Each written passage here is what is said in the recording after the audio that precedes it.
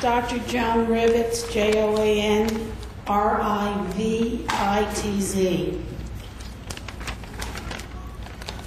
I am the Commissioner on the Civil Rights Commission of the State of New Jersey, and on December 12, 2006, the Commission endorsed same-sex marriage, Resolution 2006-12-12-2. Whereas, by an act of the legislature of the State of New Jersey, the New Jersey Commission on Civil Rights was created. And whereas the Commission on Civil Rights is charged under the law with consulting and advising the Attorney General with respect to the work of the Division on Civil Rights, surveying, studying the operations of the division, and reporting to the governor and the legislature with respect to such matters relating to the work of the division, and at such times as it may deem in the public interest. And whereas the legislature has historically shown extraordinary leadership and vision in protecting the civil rights of the citizenry of New Jersey by enacting the first statewide civil rights law, charging the Division on Civil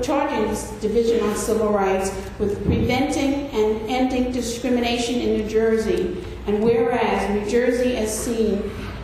as one of the safe havens for protecting people from discrimination, and whereas the legislature acted to protect people from discrimination in employment, housing, and public accommodations based on affectional or sexual orientation by amending the New Jersey law against discrimination in 1992, and whereas the legislature recognized in 2004 that same-sex couples deserved additional protection by passing the Domestic Partnership Act, and whereas the New Jersey Supreme Court has ruled that state lawmakers must provide the full rights and benefits of marriage to gay and lesbian couples, and whereas the legislature and the Supreme Court recognize the equal rights and obligations of gays and lesbians of New Jersey, and now therefore be it resolved on this date, December 12, 2006, by the New Jersey Commission on Civil Rights,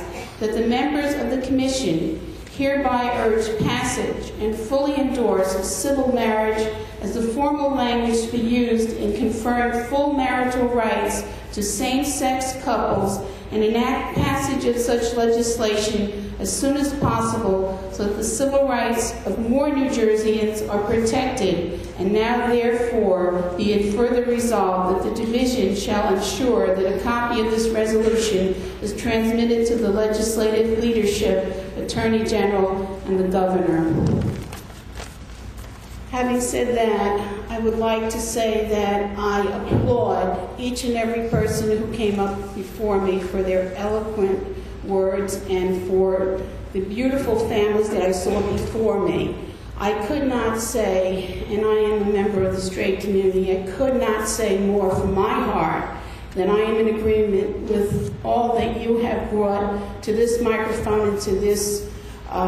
proceeding. And I hope and I pray that someday everyone will have equal rights and that there will be marriage equality. Thank you.